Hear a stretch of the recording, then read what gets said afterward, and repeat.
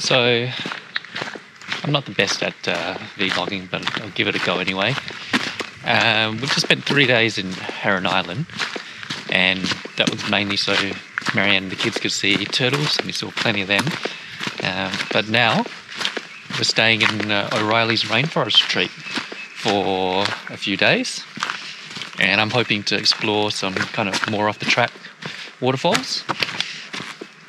This one's not. This one is a very well-known one, Morans Falls. Just checking out the nature of the track so that when I do the more challenging ones, I know what I'm in for. Hopefully tomorrow morning. I think I might bring some spikes just from how slippery all of this is. Anyway, Morans Falls falls off the edge of a cliff that faces west. So the thinking is that I'll be able to shoot over the edge where there's a cascade, a bit of a shelf, and it'll be lit up by sunset light. Clear afternoon for that, so we'll see how that goes. I was warned this was a rough track by the people at reception, and it's really pretty good, as you can see. So hopefully the rest of the tracks aren't too bad. Anyway, so the drive here was a bit epic, and through this kind of beautiful rainforest that's all still pretty lush, so must have had a decent amount of rain here, I would suggest. But yeah, I'll see what happens when we get to Morans Falls. Last time I shot it was at dawn before I did a long walk on the Taluna Creek circuit, and then headed back to the Gold Coast for the rest of the day. But the advantage this time is I'll just be here, locally. So that's the whole plan, and we'll see how it goes in the next couple of days. Enjoy the scenery. Looks like a healthy amount of water.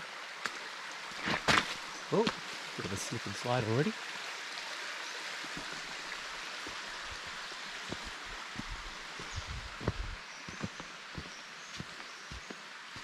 It's gorgeous jungle.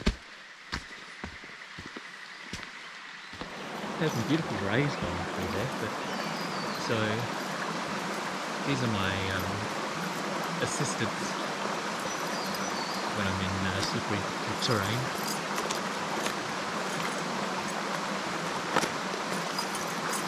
They kind of only work when there's some purchase on the soil.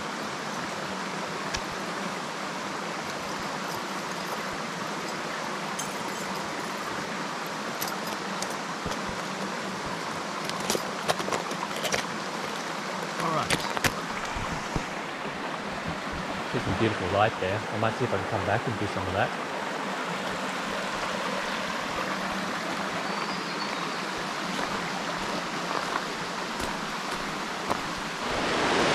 So here we are.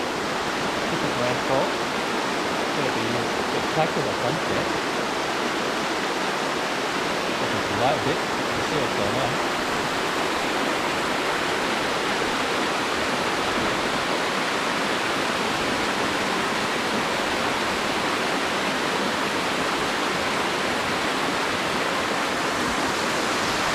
That's all back there. I might do some shooting behind there. It's a bit too harsh at the moment. We'll see.